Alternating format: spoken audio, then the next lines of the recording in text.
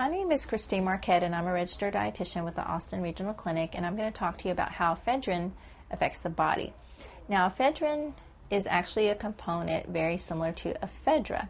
It's actually just a different name, ephedra. There's different varieties. Ephedra sinica is a type that was typically found in weight loss products and different supplements.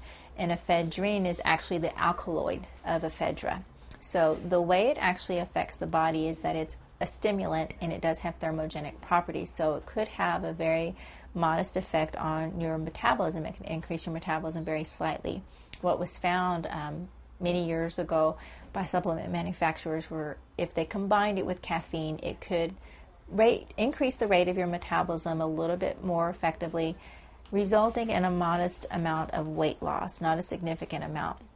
However, what was found through the years was that this combination, and actually just ephedra by itself, had very serious side effects. Very mild side effects included insomnia, but ultimately it could result in death, and it did result in death in a number of people. There were over 15,000 complaints of adverse reactions from one supplement manufacturer alone that eventually were turned over to the FDA. So for this reason, you can no longer buy ephedra or ephedrine as a weight loss supplement.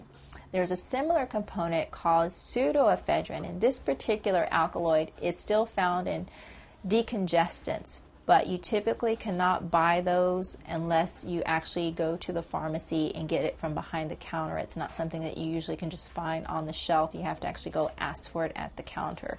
Again, because it should be used strictly as a decongestant, not for weight loss. It is a slightly different alkaloid, but again, related to ephedra, so it still needs to be used with caution. So just some information for you on how ephedrine affects the body.